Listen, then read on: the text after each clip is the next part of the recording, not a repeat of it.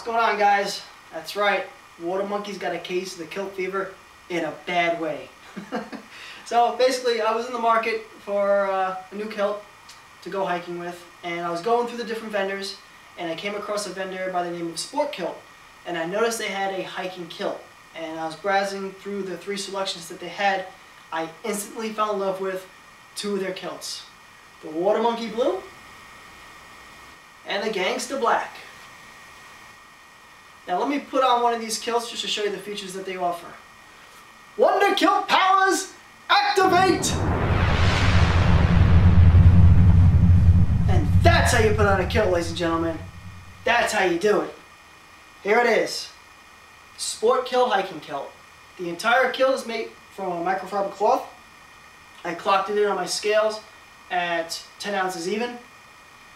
The normal length of their kilts is 22.5 inches long, but me being vertically challenged, that was not going to work out for me very well. So to get it modified, there's actually instructions on the website. What you do is you find out where you want the kilt to lay. You kneel down on the ground, and then you take a measuring tape, you measure to where the kilt gently grazes on the ground. And for me, that was 21 inches.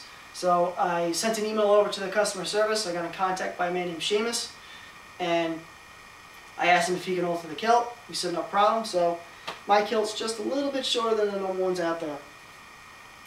The kilt actually has a nice elastic waistband for comfort.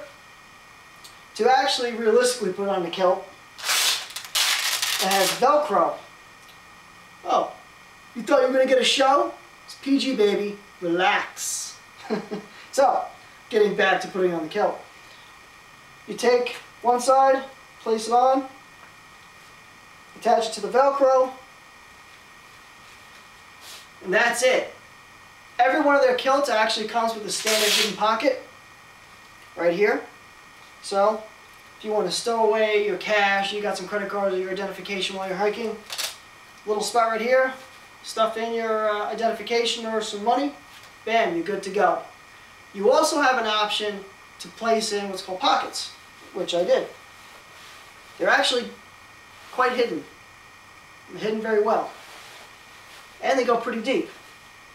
So I normally keep a few items on my person, and I usually request any kilt to have some pockets, so this was a great addition. Let me show you what I normally put in there.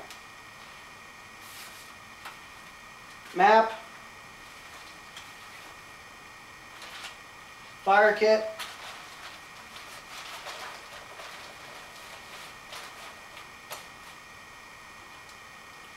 camera, and I like to keep my knife handy. There you go. All that fits into the kilt. No problem. Now you notice this kilt flows very nicely. In fact, a lot better than the other kilt I had. A lot more freer range of motion, and it is considerably lighter than my other kilt.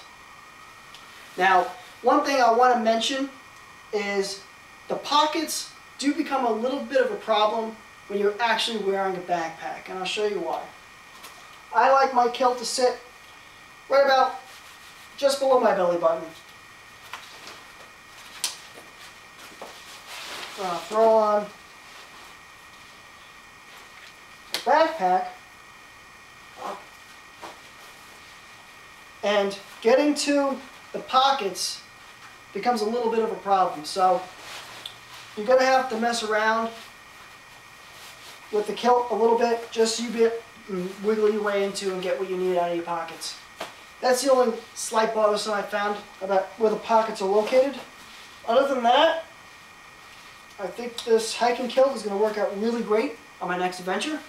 I can't wait to put this thing out in the end of June and do some nice 50 or 60 mile hikes in the Appalachian Trail.